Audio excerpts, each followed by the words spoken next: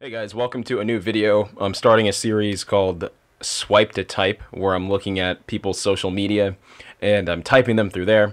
I'm not just stalking people through social media, this is by request. I have a friend, his name is Graham, met him through Instagram. He is, I believe, a life coach, and he was saying, I've got these videos on Instagram and YouTube, and I've been typed as ESTP, I've been typed as like other types, and at this point, like I'm just not totally sure. So how about we take a deeper look? And so I had already seen some of his content before, but I really hadn't looked at it completely from the lens of type. Like I'd seen a couple things and been like, hey, you know what, he could be this type. So he sent me some videos and I took a deeper dive. So let's get right into it. Let's start with the hero function. So this is what I usually like to do, and it's usually the most obvious thing for people when you're looking at their social media because they want to put their best foot forward. It's just natural. So the clips that I'm showing are from a video called On Integrity, I believe. And I was like, okay, this guy is a heroic extroverted feeler. He talks about how it takes courage to have integrity in social situations. So he's saying it takes courage to step up and to really do the right thing when it would be somewhat easier to do the wrong thing. And this is with reference to other people's emotions and the social atmosphere in general. So it's like he uses the example of someone being bullied. He's saying, you're going to have to sacrifice some things if you do the quote unquote right thing and you stand up for what you believe in. And in that way, you're also being very socially conscious. So just from that, like there's other videos too, but just from that, I was like, okay, this guy is a heroically socially conscious extroverted feeler. Okay, that's like my first hypothesis, if you want to say, or if you will, that's my first guess.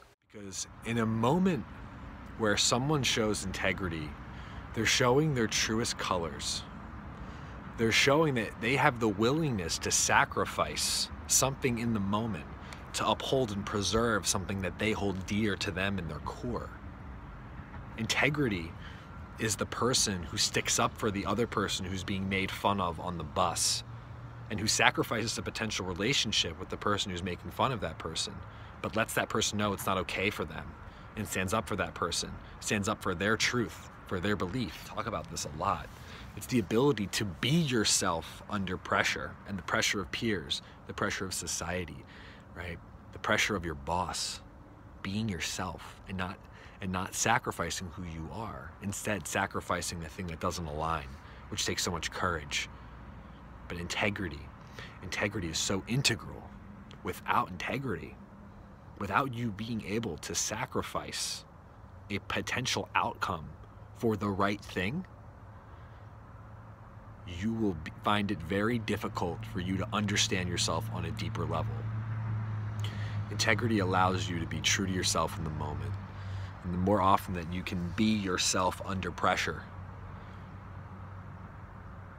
the more you will respect yourself, and others will find value in respecting you as well. So in order to say that for sure, I have to say, like, that's the same thing as saying, okay, well, this is someone with an auxiliary function of either introverted sensing or introverted intuition. If it's not one of those two, then he's not an extroverted feeler or a dominant extroverted feeler. Okay. So yeah, I looked at that. I looked at other videos. I looked at that video. I looked at other videos, and I've probably got like 5 minutes of clips for this one. There's definitely more content if you want to check out this guy's stuff. But going on to the auxiliary function, I said, all right, well, there's clips in an interview that he did where he was talking about how he really loves fostering other people's inner realizations, or at least the ability for other people to have inner realizations. So he's saying, like, look, I look, and in my coaching business, I see younger people, or the newer generation. I see them getting interested in this stuff, and when they come to me, I love helping them realize what they're curious about, or just have inner realizations in general. I believe he's talking about a movie called Soul, in which it's a pretty cool coincidence. He's talking about a Disney movie, I think, or yeah, Disney movie called Soul, where the main character has these inner realizations. So we're really in the territory of introverted intuition here, and worked out nicely. I said, okay, well, that is in an area of fostering and protecting. It's an area which nurtures and protects others. That is the father archetype in the 8-function model, or John Beebe's model of typology. Okay, so deep water stuff. Like if you haven't already heard of this, then there's there's a very small percentage chance that you haven't already heard of John Beebe, or at least the 8-function model, and be watching this video. I don't even see how you could get there. But what I've seen from my generation, again, those mid-20-year-olds, is that they're starting to show up and are really curious. They're curious. And that's a good thing. Because if they just sit next to us for a little while, they're going to start to feel a little better naturally, just being in our presence, right? And mine and theirs, right?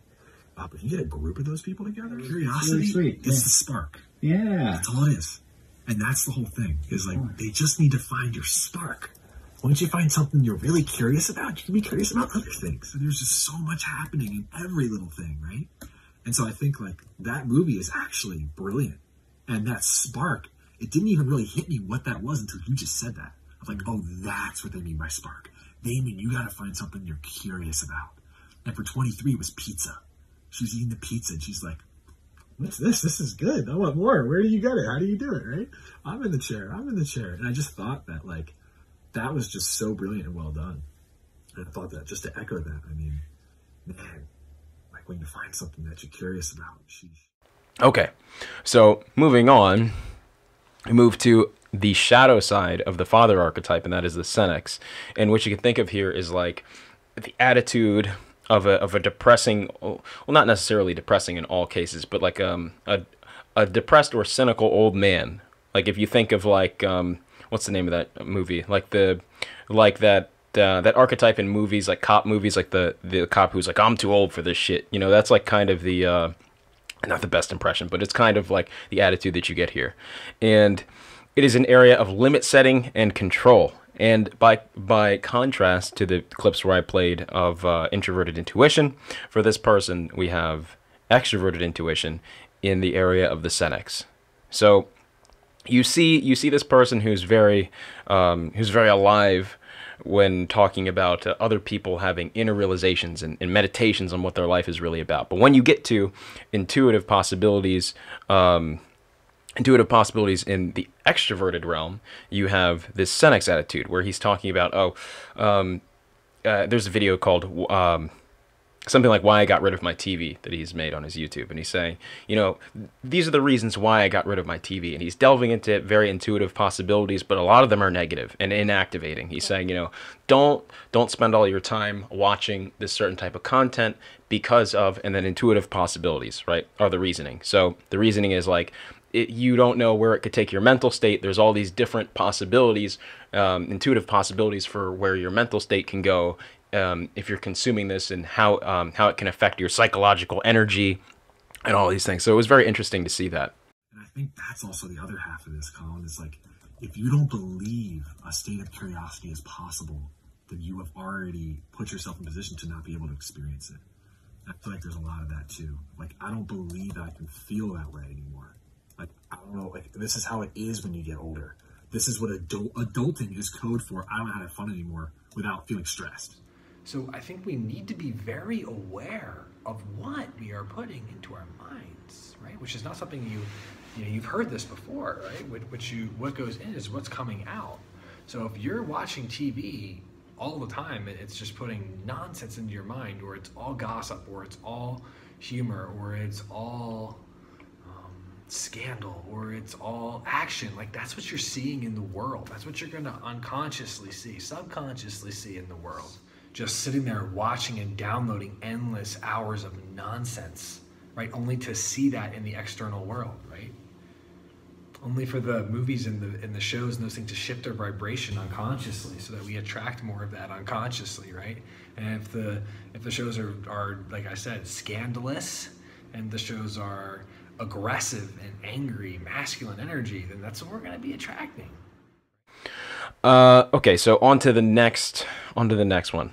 We are at extroverted sensing here. Okay, so the puer, or male child in Latin, or if you're really into Jung, then you would know that this would be the puer eternus, or eternal child. So this is an area of immaturity in play. It's an endearing, vulnerable child.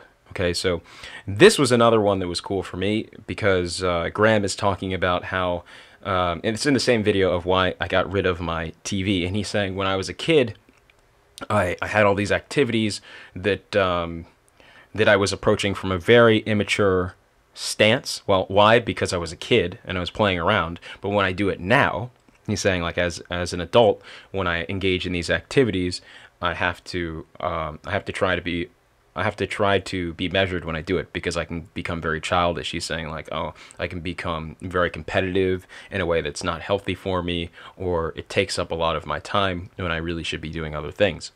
So you could easily make a case for extroverted sensing being Graham's vulnerable child, or at least through the lens of typology. Like, typology isn't the only part of Jung's psychology that you could explain this stuff with, but if you're looking at it from a typological, quote-unquote, lens, then you could say, okay, well, extroverted sensing is applicable here. He's saying, you know, these things like playing sports really competitively, playing a ton of video games. He's like, when I was a kid, I loved playing a lot of video games, and I loved playing sports, and that's most of what I spent my time doing, but I need to be careful when I do that stuff now. But for myself, there's a couple things that I've noticed when I do watch TV or play video games, etc. Like I said, I've been in that place before where I've been for sure a video game addict growing up. I grew up in like the Nintendo 64, PlayStation 2 era where like that was the thing to do, and I literally spent half my time playing sports and half my time playing video games. And there's just so many interesting things that I've noticed when I'm engaged with video games and engaged with TV, how different I act when I'm not. Right, or how I should say this, how much more clear my head is when I don't. I get agitated easily. I can't accept defeat. I want to keep playing until I win, or if I lose, I like get irritated, and now I carry that energy with me for whatever I do for the rest of the day. And then the shadow side to that, this is I thought this was also crazy too, but it was pretty funny. This was the first thing that I actually saw through his Instagram where I was like, that is mischievous introverted sensing. So he was saying, oh, I'm ESTP. I was like, I don't think this guy's ESTP. You know, not saying that he's not, because I don't know him personally, so maybe I could have this all wrong. But when I saw this, I saw introverted sensing in the area of manipulation and paradox. It's a very mischievous area which creates double binds and circumvents obstacles in some instances. So how did I see this? Well, I saw this through his propensity to take very cold ice baths and pour ice onto people in a very mischievous manner. So he's saying the reason he does this is he loves to get pumped up before work by taking an ice bath, but he also, I don't know if chides is the correct word, but also or provokes, because it doesn't necessarily, just because it is a unconscious archetype doesn't, and I have it in red, doesn't necessarily mean that it's negative. But he basically, what he's doing is he gets some ice or he gets snow and he puts it into a bath and then he just soaks himself in it. Okay, that's like one thing, but it's also another to get other people to do it too. That is very mischievous, and I'd say that fits well with the archetype of the trickster. There's some other things I was going to say on this too. So a lot of people don't really understand, because a lot of people that are interested in this type of stuff are not necessarily, just for whatever reason, people that are interested in this stuff are not often sensation types or lead sensation types. So I may have to do a little bit of explanation or give a little background for what introverted sensing actually tells you. So introverted sensing tells you, among other things, is it too hot? Is it too cold? Is there something off about this room? Am I hungry? Do I need, or does, and not necessarily just am I hungry, but am I hungry for this? You know, if you look at if you're cooking or something and you make food, it's like you taste some sauce or something like that, and you're like, you know what, does this need more salt? Does this need more, etc., whatever. Someone who is a poor extroverted or introverted sensor might not have had too much experience with those things and might not be too discerning there. So it's like, I think this needs a little bit more salt, pours in way too much salt. Just for example, that's not always the case. So this is why I said that this is very mischievous, because it's like, okay, obviously an ice bath is something that, your introverted sensing would tell you is not something that most people want to be doing. like for example, if you're a dominant introverted sensor and you do happen to like to take ice baths, you may not suggest this to other people because your tastes are so specific and your discernment is so specific in that, or so strong in that area, that you may also know, hey, not everybody is going to be super excited about getting into an ice bath. Ice. So we have some natural ice outside. It's called snow. Oh my We're god. gonna shovel a big fucking shovel full of snow. No! Dump that shit in there, and Oliver's gonna freeze his ass off. Yeah. Everybody wins. Okay, here we go. Jeez. Oh my god! Oh my god, that's snow. Whoever's watching this, that's snow. There's definitely a buckload of snow. Oh my gosh. Shout out to the. I'm here. Oh. These people. Now, how much, so what is all in this right now? Oh, you just dumped snow on the ground. There's ice from the trading post, water, ice from the freezer, ice from Michael's cooler, and snow. I'm trying to do one today. You sit in the bath and you put it on cold, and then you put the thing on, and then you let the water fill up, so you slowly get cold. I got myself. This is how I get pumped up before I do my calls with my clients. So some rare behind the scenes, some rare behind the scenes shit. Okay, so that's just one thing. I thought it was pretty funny. How much time do we have? All right, we're at about 11 minutes, and I think that's good. I'm gonna keep it there. That's all of the clips that I watched. I didn't watch a whole lot, but I think this is definitely enough. So, recap? What we're missing is introverted thinking in the inferior function. We're missing demonic extroverted thinking. We're also missing opposing. We're in the shadow archetypes, you could say, quote unquote shadow archetypes. We're missing introverted feeling in the opposing personality. So, when I do these videos, I'm going to expect that those things are not going to be shown, because I'm not necessarily trying to talk about people's inferiority complex or things that undermine them or ways that they act in a defensive manner, such as challenging people or offending people, like that's, or being self-critical. That's something that, I mean, I'm sure this. I'm not like saying, oh, this guy doesn't want me to include this stuff. I'm not saying, oh, Graham doesn't want me to include his inferiority complex, therefore I'm not doing it. It's just, no. In general, these aren't things I'm looking to show, so you shouldn't expect me to be showing them. Maybe I will in the future, but I think for the celebrity videos, or like the movie stars and stuff like that everybody's familiar with, that's like generally considered more acceptable, whereas it could be a little bit offensive or irresponsible on my part to be talking about ways that people are undermined by them posting to social media, you know. So I'm going to be doing more of these with friends of the channel, so I'm not just going to be picking people at random, but if you are a friend of the channel, go ahead and contact me on Instagram if you're interested, and you can send me videos, or I can just check them out myself, and I will start looking at them, because this didn't take that long to make. So hope you guys liked this. Hope you enjoyed it. Graham, thank you for volunteering, and thanks for being a good sport. I'm going to send Graham the this rough draft, I guess you could say, and then if he okays it, I'm going to post it. So if you guys are seeing this part, then he was okay and on board with it, and he liked it too, and he agreed with the analysis. So once again, hope you guys had fun, and I will see you in the next round.